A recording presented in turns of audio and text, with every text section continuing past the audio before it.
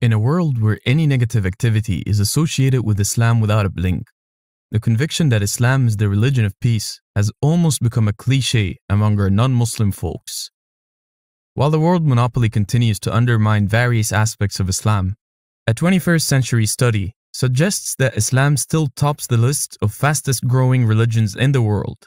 According to a recent report by CNN, approximately 30,000 people convert to Islam annually in the United States. In this video, we're specifically targeting the statistics of US prisons and the reasons why inmates tend to incline towards Islam and spirituality. Let's have a look. Some attention-worthy statistics about the US prisons. Hundreds and thousands of inmates in US prisons tend to incline towards Brotherhood of Islam for the sense of continuity and solace. Don't be surprised, because this is not something new. According to a 2011 study, Islam is the fastest growing and highest retaining religion in US prisons. Reasons why the prison inmates in the US accept Islam. One of the most obvious and surface level reasons for this trend may be because of the fact that Islam is a religion that will forgive these inmates when perhaps the rest of the world isn't willing to.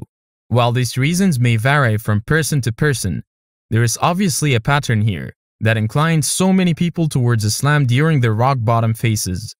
Let's discuss a couple of these reasons briefly. Sense of community. Embracing Islam in or outside the prison instills a sense of community in a prison.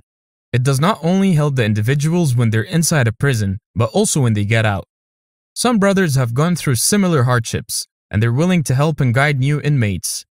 It's very important for one's well-being, and the benefits continue to help them long after they are out. Most people in prisons are there because they've grown up in communities that were inclined towards crime. We can all agree that people around us have an influence on our personality. When we change them, we're ultimately changing ourselves. Empowerment. Converting to Islam in prisons slow down a lot of brothers for the first time in their life. Islam provides them with a sense of knowledge and dignity by empowering a person through literacy. Most inmates already belong to non-educated families, and understanding of the Quran and Islam helps them understand the meaning of life that otherwise they wouldn't get a chance to. According to Sadiq Davis, an inmate who served a total of 25 years behind bars, "It took me 40 years to realize that I'm as dumb as a box of rocks. If I had recognized and accepted that earlier, I wouldn't have had to go to prison. Islam made me realize and acknowledge the wrong ways that led me to prison." Sense of continuity. Islam gives them a second chance. It's only obvious that Islam offers you peace and answers for everything going on during your time behind bars. Islam makes it easier to be patient during hard times and lets you have hope for the future. It provides people with a sense of continuity. The teachings of the Prophet, peace be upon him, and ways of Islam help them acknowledge the mercy of Allah Tabarak wa Ta'ala. A chance to fix their old ways and become wholesome beings for good. Feelings of belonging. The life of prison is very organized, and Islam is a highly structured religion as well. The 5 daily prayers inject a sense of discipline, belonging, and purity in your daily routine. The feelings of belonging can light up an individual's well-being. As soon as the inmates begin to let that destructive part of their life go, and something as beautiful as Islam starts to take its place, it provides them with a feeling of continuity and belonging. How can government support future struggles of prison inmates? Regardless of their religious orientation, prison inmates often need extra help when leaving prison to keep themselves out of trouble.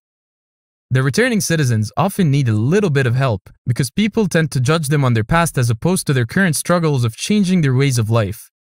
If the returning citizen is a Muslim, he or she may even have to face Islamophobia. These people walk around with this dark cloud, and it comes with not being able to forgive themselves because the world around them treats them differently. This behavior can sometimes lead people to fall into the same old ways that once led them to prison. Without a proper routine, sense of acceptance, and distraction, it's easier to fall back into old ways. Therefore, the government and businesses should perhaps accept a quota of former prisoners when employing and give them a chance. As active members of our community, we should also arrange awareness events and do everything we can to help these individuals stand back on their feet. If you're interested in discovering more about the trends of acceptance of Islam in the US prisons, you can watch the documentary, The Honest Struggle. It's directed by Justin Mashouf and focuses on the challenges that Muslim inmates encounter as they navigate their faith inside and outside prison.